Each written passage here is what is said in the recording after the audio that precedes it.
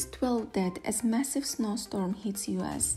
At least 12 people have been killed in a massive winter storm that struck the United States this week. Amid the killed persons is a state trooper who was responding to a crash. The snowstorm knocked out power to 1.5 million people due to heavy snow and winds. It disrupted all kinds of transportation, including trains, planes, vehicles, closing hundreds of miles of roads, and disrupting travels across the country. Over 5,600 US flights were cancelled on Friday. The storms that began in parts of Midwest on Friday extends over 3,200 kilometers from Texas to Quebec. The temperatures have dropped to as low as -24 Fahrenheit in Colorado and -32 Fahrenheit in Kansas.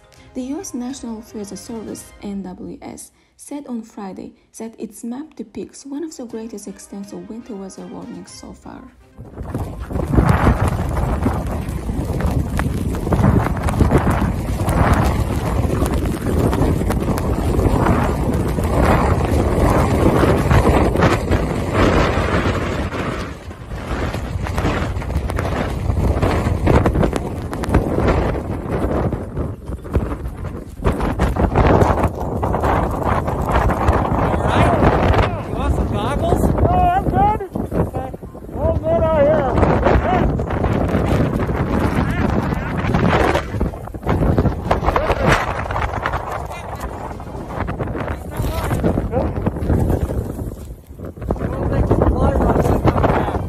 That sounds good. You need anything? Right now, I'm good. Okay.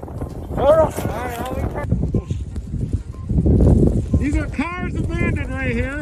Cars abandoned in the middle of the road. Huge drift. And these are scenes that you see throughout downtown Buffalo. Cars being abandoned out here. Big drifts as well. The entire dome.